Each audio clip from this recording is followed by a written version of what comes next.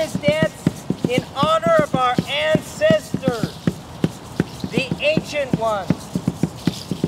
For without them, we would not have this tradition. We would not have these sacred ways. They would have been lost. But through them, we have persevered. A so-called extinction. Our people are not dead. We are alive, living proof right in front of you. When you go into history class and they tell you that the Aztecs no longer exist, who are we? Human beings who have held on to their traditions, and we hold on to them to this very day for the future of our culture